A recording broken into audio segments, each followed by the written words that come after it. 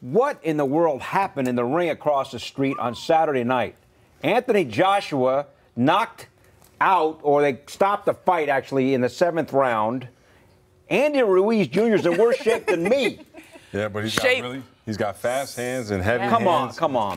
Shape. We need to define shape. I mean, come on. Look at how did this happen, John? You're our resident boxing expert here. Yeah, but he's like I keep saying, he's like an offensive lineman. You know, great. He's in great shape. Don't worry about how he looks. He's in phenomenal shape. Guess who was breathing heavy that whole fight? Yep. Anthony Joshua. Guess who's breathing through their nose that whole fight? Ruiz. He's in great shape. That's what boxers do. You breathe through your nose. He's bouncing like you calm. How's he tired? He's not tired at all. He's in phenomenal shape. Was Joshua overconfident? I think he's overconfident. I don't think he trained properly. Obviously, he didn't train the way he trained like when he fought Klitschko. I mean, he was able to get up off the canvas against Klitschko and turn around and knock Klitschko out. But, you know, I don't know if he trained hard enough or his first foray into the American soil got the best of him. But, you know, he's going back to England to really rethink everything, and I'm sure they're going to have a rematch in like November or October, sometime like that. In the ring after the fight, the congratulatory speech that Anthony Joshua gave, I was like, what is happening? He was so incredibly complimentary. That's Mike Tyson and Lennox Lewis. He's an Englishman, man. Is that what it is? That's how you lose because you're from English? I was like, dude, get out the ring. You just got embarrassed. He's a rakish Englishman. But you know what, though? Once again, the Garden's boxing legend continues. Absolutely. When you think about the things that happen in that ring, in that building, you never know. There's been upsets like crazy over the years, amazing fights over the years, and that's another one. I mean, think about the history of that as far as Ruiz and his background and what it means to him personally. The fact that he got the opportunity as the second choice in that fight as well. There's so much to that story that we're focused so much on Anthony Joshua, of course.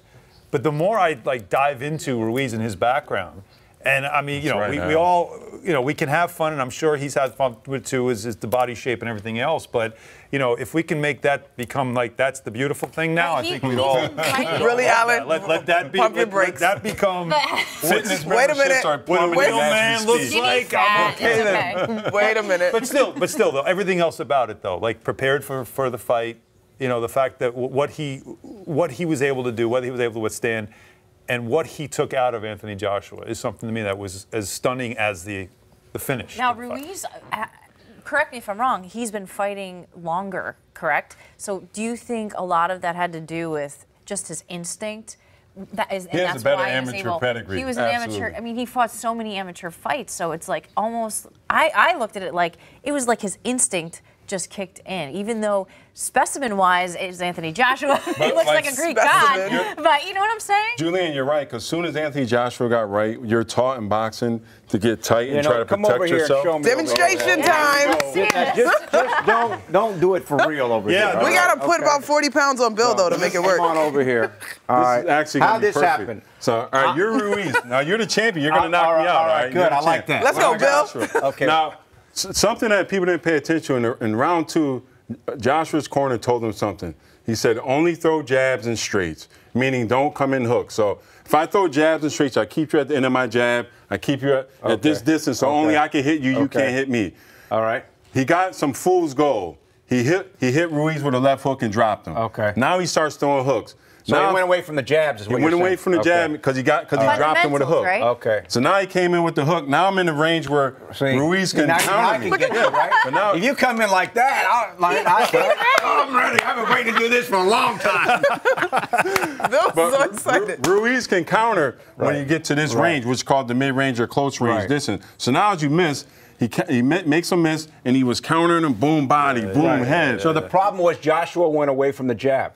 All you gotta do is go right here. It's a boring, like Emmanuel Stewart, the late great Emmanuel Stewart taught Lennox Lewis and Klitschko, both who are the longest reigning champions in the last 30 years.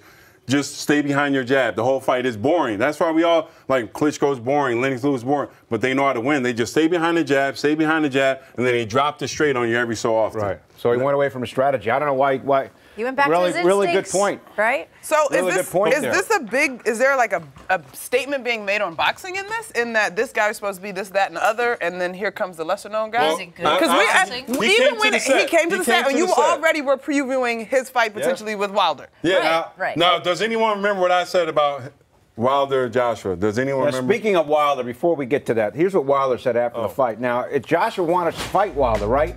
Here's what Wilder tweeted out. The worst thing you can do in life is quit. That's the question I was going to ask is when you talked about what does this mean for boxing, there were a lot of people that gave this a bit of a side eye. Like, he just quit? Like, what? Again, you get deep into boxing, you understand it, but for the rest of us who watch it as a sport, spectator sport, where we don't know all the science of it, the sweet science, is we saw somebody stand in the corner, look at the official, look at the ref, and look like somebody that had no interest in continuing. That's what it looked like. It was like he was saying yes. Yep. Yes. Right. Do you remember Anthony Joshua? Anthony Joshua did say he would have liked to have fought Wilder earlier because these fights, anything can happen, right? Yeah. You hear a lot of fighters say that. It would have been bad if this happened to Ruiz. Because if that was Wilder, there might have been, I mean. It would have been, maybe he would have been more But ready I always said that Wilder was going to him. win the fight because he doesn't care. He comes in with like so much aggression right from the start. He throws bad intention punches right from the first round. And Joshua came out like pity pat, range finding jabs. You don't need that against Ruiz. Come out and just start jabbing him in the face early. But to Monica's question, in a sense, is this good for boxing? That's my question. Is it good, or did we want to see the Joshua Wilder fight? Well, like, that fight's going to happen still, I think. Okay. But I think it's good for boxing because Ruiz, the underdog, was able to come in and win. I mean, people. My favorite thing was his tweet. He retweeted one of his partners, and he was like, "Yeah, bro, we're gonna get this W and then go get some cake." Let them eat cake. He's in shape. Go get some cake. And he had a Snickers before the fight. Come on. That's his thing. Come on. He gave him that sugar high. Can we make this a thing? Whatever works. For more great videos from the MSG 150, check out right there. And remember, our show is on Monday through Thursday, 8 to 10:30 p.m. on MSG Network and MSG Go.